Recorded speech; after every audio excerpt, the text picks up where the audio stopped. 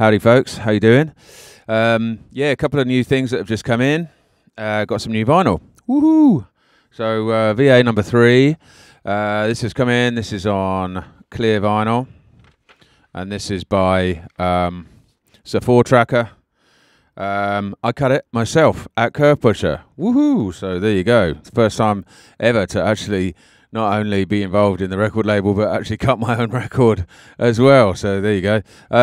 So tracks are Acerbic, Deep in Your Mind, Minor Dott, What You Call an Acid, Andreas, Kraemer and Shadym, Reflect, and myself and Phil Kershaw, Baseline Sunset. So check that out. That's on clear vinyl. That looks really nice. Let's put them on the turntable.